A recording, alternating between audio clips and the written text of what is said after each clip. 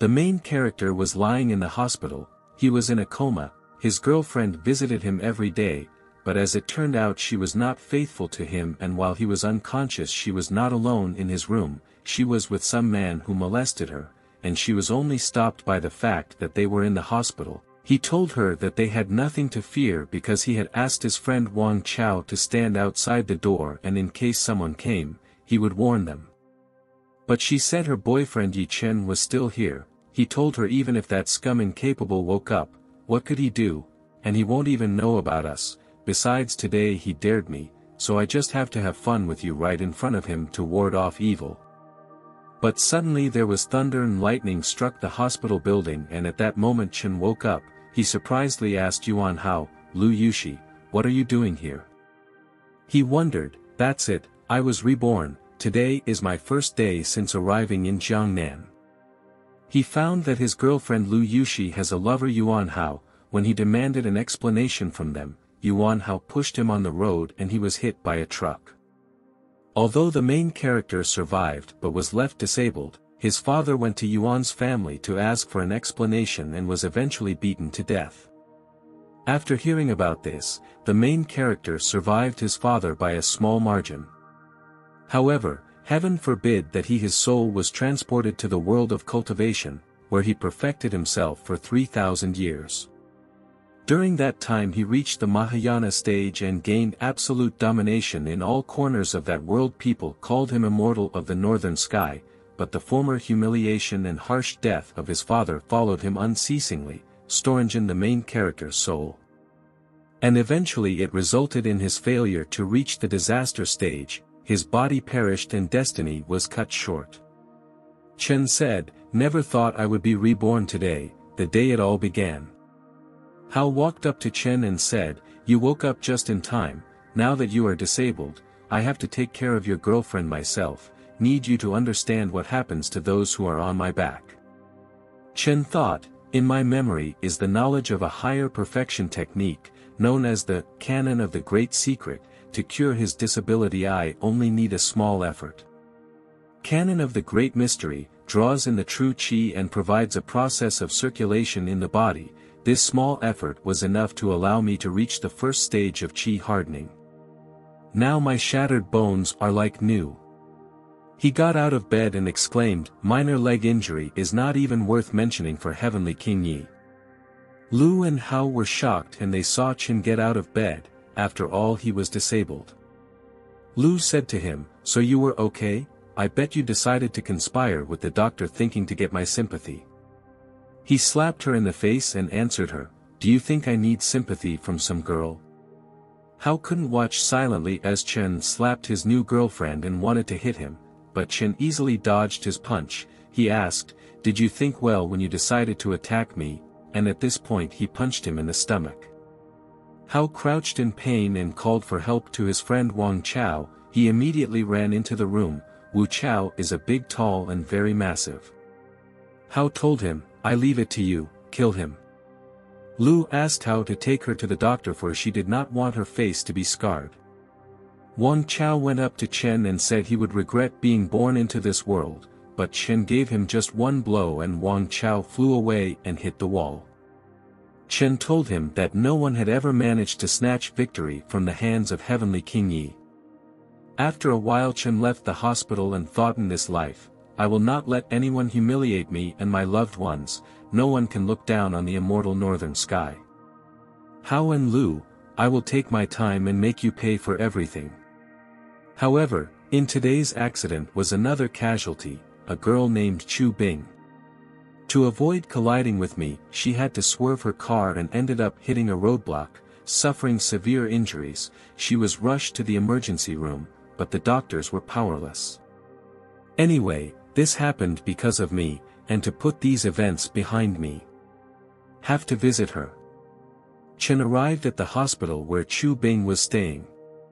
At this time, Chu Bing's parents could not believe what had happened and nervously asked the doctors what condition their daughter was in.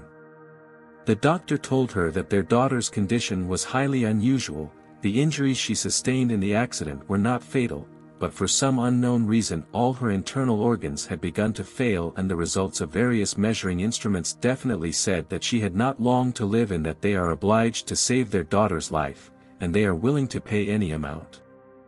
The doctor answered them that he had been practicing medicine for decades and had managed to save many lives. According to the diagnosis, even a higher power could hardly save their daughter. Mother and father could not believe it, because their daughter is only 20 years old.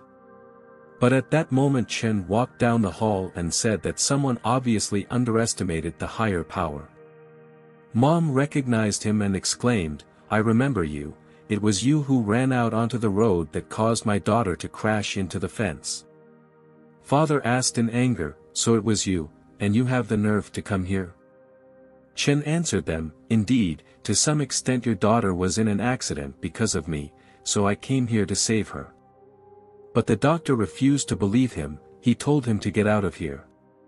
The doctor came up to his father and said, "Mr. Chu, you should prepare for what's coming and not indulge in unrealistic hopes." But Chen answered him, "I'm afraid to imagine how many lives have been brought to death by your incompetence as a doctor. Your daughter was born with a particular susceptibility to cold. Until the age of 10 every day at 3 o'clock in the morning all her heat inevitably shivered with cold, and after 10 years the symptoms subsided. Yet her condition still made itself felt, only with a frequency of every 5 days, am I right?" Mom said surprisingly that this was true. She asked him how he knew this secret. Chen replied that it didn't matter now, the only question was whether his father was willing to let him in to his daughter to save her life. He put his hands on Chen's shoulders and said he agreed and he was totally counting on him. Chen walked into the room and said that he didn't like people standing and staring at him during treatment. He asked everyone to leave the room and told them to wait for him outside. Chen looked at Chu Bing and thought, it would be a pity if such a beautiful girl parted with her life. He opened her robe, held out his hand and thought, just spare me the complaints later, I'm doing this to save you.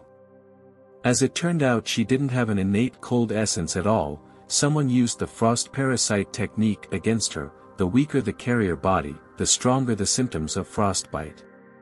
Chen began to pull out some liquid of bright purple color. After a while he managed to get all the liquid out and it took the form of no essence. Chen thought, looks like the Chu family did something bad to someone powerful. To use this technique you need to be at least in the final stage of qi hardening. He closed his hand into a fist and destroyed this entity. Although the parasite is done with, but the remnants of frost qi are still present in her body.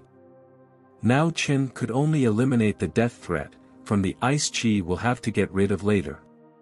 Canon of the Great Secret is considered the highest perfection technique. Moreover, the created true qi when perfected is one of the origins of the universe. Its small amount is enough to allow Chu Bing to survive. Suddenly she woke up and exclaimed that she is hot. Chen thought, I guess I overdid it a bit. She saw him and was really scared. She asked him who he is and what he did to her. Chen answered her, don't get it wrong, I was just trying to save you. She exclaimed, save? Who saves a man by pulling his clothes off? This moment Mom, Dad, and the doctor entered the room. They were incredibly happy when they saw their daughter in good condition. Mom hugged her and said, I thought I lost you forever. The doctor could not believe it. He took Chu Bing's hand, said, Chen, you are truly a miracle worker. The functioning of all her organs has returned to normal. Mr. Chen, you are the divine healer of our time. You could give cause for alarm to the devil himself. He knelt before Chen and begged forgiveness for his unworthy behavior. Chen told him to rise, for it was not strange that he did not believe him. Chen told the doctor that apparently his healing methods were limited. The doctor said that Chen heals like a god, and if he was not angry with him then he would like to become his mentor and serve him faithfully. Chen thought that there is extremely little true qi in this world, so internal alchemy would be difficult to accomplish. It would be better to rely on creating external alchemy elixirs to increase strength. Chen handed him a sheet of ingredients and told the doctor if he could find those ingredients she would be willing to teach him a few techniques. The doctor expressed great gratitude, and promised to do his best to get everything he needed. although Chen did not agree to have the doctor as his assistant, but the doctor was glad that Chen would teach him a few techniques. Chu Bing wondered to her parents what was going on here and who was this person. Her parents explained everything to her in great detail. Then she got out of bed and thanked Chen for saving her life. He took her hand and said, "No need to thank me, because now we are even." Father asked in surprise, "Even, Mr. Chen? I am Chu Tianlong, I will not forget this until death. How can you say that we are even?" Chen answered him, "Because now her life is not in danger, now we are even." Father answered him, "If you say so, I will not insist, but if you need help in the future, I will do my best for you." Chen looked at Chu Bing said, "In the future, watch your diet and try to keep warm, don't eat cold food yet and avoid colds." She looked at him sweetly and promised to follow all his recommendations. After a while Chen left the hospital and got a call from his dad. He asked him what took him so long to pick up the phone and asked if he had seen his girlfriend Lu. Chan apologized for not picking up the phone and said he had broken up with Lu, and his dad encouraged him and told him to take heart, and Dad also reminded him to visit his Uncle Deng and Auntie Wang because they cared for him a lot when he was just a child. Chen said he would definitely visit them. In a past life Chen never listened to Daddy and insisted on being together with Lu, and this is what disaster it led to. Chen was incredibly happy to hear his father's voice after 3,000 years. Chen thought, in a past life I ignored my dad's nagging, but now hearing him, I really feel like to become much closer. Chen bought food and gifts for his uncles and aunts because in his past life they were very kind to him. On his way to them he saw bandits knocking furiously on the door. One of them said, "Brother Ji, that broad Wang Shuajuan lives on the top floor in the 303rd apartment. Remember, Wang Shuajuan has a lot of money, you must take full interest from her, otherwise you will answer to Brother Hu." Chen walked up to them and said, "Judging from your talk, are you planning to make trouble for my aunt?" He turned to him and asked, "So you're an acquaintance of hers, you've decided to go to bat for her? If you're going to get involved in this, you'd better be prepared. After all, your aunt owes us 5 million, if we don't get it today not only her family but you as well will be." But Chen got tired of hearing this nonsense and hit him hard. He fell into a trash box. His friends stood there in a daze. Chen told them if they leave right now, they can do it on their own too. After a while he rang the bell at his aunt's house. She opened the door and was very happy to see him. She asked him how he ended up in Jiangnan. He told her that he came to intern and also decided to visit her and his uncle. She told him that he so rarely comes to visit them and in honor of that she will cook his favorite dishes. Uncle saw Chen and was also very happy, since he hasn't visited them for a long time. Uncle asked him how his father was doing. Chen replied that his father works in a shoe factory. Uncle said sadly, "So many years passed and he is still there. You know Chen, your family is not doing well, so you should start working hard to earn more and ease your father's burden. At your age I already opened my own business in Jiangnan." Chen indifferently replied, "Yes." Uncle looked at him and thought, the elders are trying to share their experiences, but he does not care. With this attitude should obviously not expect much success from him. Suddenly a cute and beautiful girl approached them. She surprisingly asked, "Dad, who is it?" Uncle said, "It's the son of Uncle Ye's former neighbor, his name is Chen and he came to Jiangnan to work." She said surprisingly, "Oh, I don't remember anymore," she thought, because when strangers come to their home, they most often come to them to ask for help from her family. After an hour Aunt set the table, they sat down for dinner and Chen said, "After all these years Auntie's still amazing cooking." He wanted to try all the food because he hasn't eaten Auntie's food in over 3,000 years. Lin Shu was waiting for Chen to ask her mom and dad for something. Auntie asked Chen if he had a girlfriend. Chen said that he hasn't had time. She said, "How fortunate, you may not know, but in the past your father and I have arranged a marriage between you and Lin Shu." Lin Shu stood up and asked angrily, "Arranged? Is this a joke, mother?" Ling Xue changed her reasoning, Now she began to think that Chen had come to their home to meet her. Chen answered his aunt, "Are you sure you are not mistaken, Auntie?" "My father never mentioned it," Auntie replied. "We had originally planned to announce it when Lingxiu received his diploma, but who knew that you would suddenly find yourself in Jiangnan? Isn't that a great coincidence?" Lin Shu angrily exclaimed, "Mother, nowadays people choose who to love, we are not in the Middle Ages."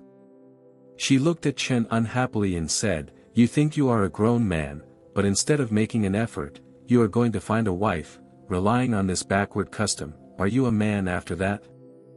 My aunt stood up and said, "Lin Shu, how do you talk to a guest? Where are your manners?" Lin Shu asked her mother why she was defending Chen, after which she got offended and left. At this point, Uncle asked Chen to stand up as he had a private conversation with him. They went to the balcony and Uncle told him, "Listen, Lin Shu was right now, your family is poor, but people in your position can't afford lack of purpose. You should think about making an effort and start earning rather than trying to start a family." Uncle gave him a bank card. He said, "On this card is 100,000, given our good relationship with your father, consider it a financial help from my side. And about that arrangement regarding the wedding with Lin Shu, forget about it." Chen answered him, "Uncle Dan, you misunderstood something. If Aunt hadn't told me about it, I wouldn't have any idea about this marriage, and I don't take it seriously myself. Uncle, I just arrived in Jiangnan, and I still have a lot to do. I will come and see you again when I get settled here properly." Uncle answered him, "You are a reasonable guy. Try your best to improve your family's situation. If you succeed, it's not certain that you and Lingxiu won't have a chance." Chen was about to leave, and before he left he told his aunt if she had difficulties she could call him and he would help her. My aunt wondered what he meant by that. Does he know about our debt? At this time, those bandits who were beaten by Chen, their ringleader, came. He was extremely dissatisfied with them. He said, "One unfortunate debt you can't get out. Instead of wasting time on you, you'd better spend on raising dogs. How did this happen?" He replied to him, "Brother Hu, it's really not our fault. That guy really knows how to fight." But at this point, Brother Hu him in a rage and asked them where the guy. Chen walked up to him and asked, "Are you looking for me?" They began to provoke Hu's brother to beat him up. He swung at him and said that Chen was the first person in years to be so bold when meeting him. Hu punched him in the chest area with all his might, but Chen stood still without any emotion. Hu stood stunned by surprise. At that moment Chen smirked and went behind his back with incredible speed. He hit him with 2 fingers on the pain point and Hu's hand went numb. Hu didn't understand how he did it, and no matter how he tried to move his hand, he couldn't do anything. Suddenly Chen wanted to hit him with 2 fingers again, but this time in his throat. From this blow Hu should have died. Hu was incredibly scared. He couldn't think that Chen would turn out to be a master, who called him a real warrior. Hu was ready to die, but at the last moment Chen stopped. Hu wondered why he wouldn't kill me. Chen took his hand away and asked him if he was ready to have a normal conversation now. Hu said, "Thank you for not killing me, Mr. Warrior. Your aunt's debt including interest, don't pay it back, let it be my way of apologizing to you." Chen told him, "As much as we borrowed, we will pay it back, that is the principle. Tell me, why did she go into debt in the first place?" Hu answered, "She said that their company was in debt and needed money to pay off debts." Chen thought, after all the blue star true chi is in great short supply, but logically the warriors don't just appear here, it is worth finding out more about it. He asked Hu, "I have one more question. You just called me a warrior. I am not considered as such, however, I have a certain interest in them. Can you tell me more about them?" That time Lin Shu went out to take out the trash and saw Chen with the bandits. She thought, "I can still understand his desire to become a keeper, but to make friends with street gangs, sooner or later Chen will definitely end up in prison." After a while Hu told everything he knows about the warriors, then he left. Hu and his bandit friends started to respect Chen greatly. Bandit friend said to Brother Hu why he was being so nice to him, because these are not the times when skills are decisive, and in a pinch you can gather a couple of 100 people and teach Chen a lesson. But Hu answered them, "You don't understand shit. If my guess is right, he is just like Mr. Lei. Mr. Lei is brother who's boss, and the leader of the whole underground world of Jiangnan. The friends asked him, can Chen be put on par with Mr. Lei? According to Chuan Hu, martial artists of this world are divided into warriors of visible force, hidden force, creating force, and great masters. Chen thought, as far as I have been able to understand, cultivators in the fourth stage of qi hardening are equated here with warriors of visible force.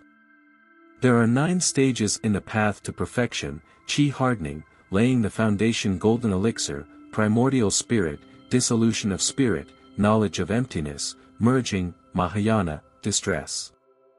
Although in the past I managed to reach the penultimate stage of Mahayana, now I have to start over, but thanks to experience and the canon of the great secret, the path of perfection will not present any difficulties for me. As I thought, in just 1 hour I managed to reach the 4th stage of qi hardening. In any business the hardest part is the beginning. As soon as Dr. Ping gets the right ingredients, we can begin to create elixirs. The next day he received a call from Chu Bing. She found out from his parents that Chen had recently arrived in town and realized that he would not be comfortable renting an apartment. Chen couldn't refuse and offered to meet her so that he could take his frosty qi out of her body. After a while he came to her address. He was surprised to see a luxurious apartment. Chu Bing asked him when he would take his frosty qi out of her body. Chen answered her, you can do it now, you'll need to get undressed. She started her shirt and embarrassedly replied, get undressed here, right now. Need to get completely undressed? He answered her, what are you just thinking, same as that time, but still come inside to start. They entered the house and Chu Bing unbuttoned her shirt. Chen began to liquefy the frosty qi. After a few minutes he finished and she handed him an envelope with an invitation. She said that tomorrow night her father was holding a banquet at the Palace of the Full Moon, and they hoped that Chen would be able. In the evening Chen went out on the balcony and thought that this place was quite nice, the top of the mountain, and the spirituality of the qi abounds here.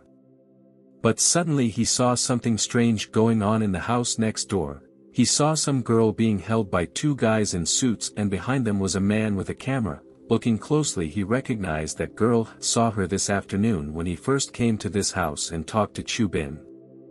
At this time to her the man put her on the bed and said, Neen, and why don't you appreciate the kind attitude, you make me use force. I can't even count how many stars above you have slept with. Mayo kept playing hard to get. His assistants came up to him and told him, Supervisor Feng, when you're done having fun with her, let us have some fun with her too. Feng laughed and let them. He told them, now hurry up and set up the camera, let's see if she dares to disobey when I have her hot pictures on my hands. One of the assistants wanted to close the curtains and saw Chen watching intently. He turned to Feng and said, Leader, there is someone there, he saw us. Feng got scared and told them to grab him and bring him to him. After all, you have to pay for his silence. But at the last moment he said, no, it would be better to just kill him. When the job is done, I will pay you 1 million each to lay low until things settle down. The aide replied, okay, we'll do as you say. But at that moment Chen broke the window and got into their room. He told them, you got the girl drunk and now you decide to go in for the kill. I don't know if you can go any lower. Really thought I couldn't hear anything.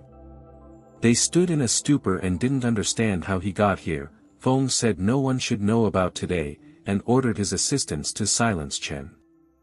They took out knives and wanted to attack him all at once, but he kicked the broken glass and killed all his assistants. Feng was left alone. He was very scared. Chen came up to him and said, it's your turn, I understand you are the instigator. Feng fell to the floor in fear and begged not to kill him. He said there were serious people behind him, and if he killed him, Chen would be in serious trouble. But Chen got tired of hearing all this nonsense. He kicked him and Feng flew several meters away. He hit a wall and died. Chen stood in the room and wondered what I would do now with the bodies and the scene itself. If I deal with everything, later it will turn into problems. Suddenly that girl woke up. She saw Chen and was scared of him. She asked him who he was and what he was doing in her house. He said, it was you bastard, took advantage of the fact that I was drunk and followed me home to take advantage of me. I will call the police. Chen hit her in and she lost consciousness because if she saw more dead bodies, it would be too difficult to explain everything. Chen called Hu and said, I have a difficult situation, need your help, come to the Walluan Manor. After a while they helped him and finished cleaning up all traces of crime. After 20 minutes the girl woke up again, she had severe headaches, Chen told her. She cried out to him, you couldn't have saved me, obviously it was you who was following me, you plotted against me. He turned away from her and said believe me or not it's up to you. She thought he was being too indifferent, maybe I really was wrong. Where has Leader Feng gone? I remember how he insisted on seeing me off, was it Leader Feng who got me drunk? She remembered that she had a hidden camera in her room, maybe she managed to film something. She started to watch the surveillance video and was shocked, she thought, so it was Supervisor Feng, a complete bastard. She saw Chen save her and how he killed all of Feng's assistants and then Feng himself. She was shocked by what she saw, she couldn't that a man could do such a thing. At night Chen returned home, he began to meditate, because the abundance of spiritualized qi is just fine. If he had stayed where he was, he would only be able to reinforce the stage after 10 days. When he can make elixirs then in conjunction with the qi absorption formation, he will be able to quickly complete the purification of the body and reach the final stage. In his past life, he failed to reach the stage of distress, not counting the incipient in his soul. One of the reasons for the failure was his excessive haste. Growing too fast leads to an unstable foundation. In this life he must necessarily prepare the foundation. Suddenly that neighbor he saved knocked on his door, he opened it, she told him, it is raining hard outside and thundering, in addition a recent accident, now I am very scared, can I sleep at your place tonight? He laughed at her and asked her if she was afraid to stay at his house. She said to him, I've seen the surveillance video, tomorrow I have more shooting, I'll leave early in the morning and won't bother you long. Chen allowed her to enter his house. She said, I first found myself in the first cottage, Chu family used it to host important guests and never agreed to sell it to anyone, I didn't think that the person who eventually managed to buy it would be you. Chen answered her, I didn't buy it, I helped the Chu family in some way, and in gratitude they offered to let me live here. If you're going to sleep here refrain from making noise, she said she wouldn't make a sound. They lay down on the bed and after a while Chen fell asleep, being close to him she felt an inexplicable sense of calm. She told him, I was wrong about you, I'm sorry, Chen replied, it's alright, go to sleep. But she couldn't sleep and asked him a question, are you a hitman? Judging by the way you move you must have had some kind of training, tell me how you managed to fly such a distance, it was incredible. Chen knew that he wouldn't be able to sleep tonight. She told him, just like that you fell asleep, assassins are so inconsiderate. She was furious and thought, isn't he attracted to me at all? The next morning Chen woke up and saw that his roommate had already left, he also had to get ready to go to work where he was interning. He got dressed and saw that she had made him breakfast, she also left him a note with a thank you and a phone number, she had written to him that he could call her anytime with any questions. After a while he went to work at the Zhejiang Food Company. A girl greeted him and said, here is the planning department, this is where you will do your internship. His ex-girlfriend Lu worked at this company, her friends saw that Chen had joined this company and were discussing him, they were extremely unhappy that he hit Lu because now she walks around with a bandaged face. A friend came up to Lu and told her that she always told her to break up with Chen because he has no money and no connections and now he is also hitting her. She began to praise her new boyfriend who gave her a ride in a new car, his father is in the top management of the city department. A friend told her that Hao is well-mannered and educated. But Lu said, don't say that Guping, Hao and I are just friends. Guping said, Hao Chen had the nerve to come here, now I'll tell him everything. She went up to him and told him that a loser like him, it was very lucky for him to date Lu, but he did not appreciate her and besides he started hitting her. She told him, do you even see yourself, You think you deserve her? Chen answered her, are you so stupid and brainless? Why didn't you realize that she brazenly lied to you? Chen thought to himself, it seems that before I had time to take over, Lu had already created an image of an unhappy victim. Suddenly Lu cried and said, okay, you beat me and waste my money, but why on your first day of work that I had worked so hard to find you, you immediately insult my friends. At this point, the director of the planning department came in, his name is Wen Kuan. He angrily asked them what the reason they all gathered in one place. He said, you have nothing to do. He came up to Lu and asked, what's the matter, why are you crying? What happened to your face? Said there's nothing wrong with her. But Gi Ping came up to him and said she had been hit by Chen. He was so surprised and he couldn't believe it.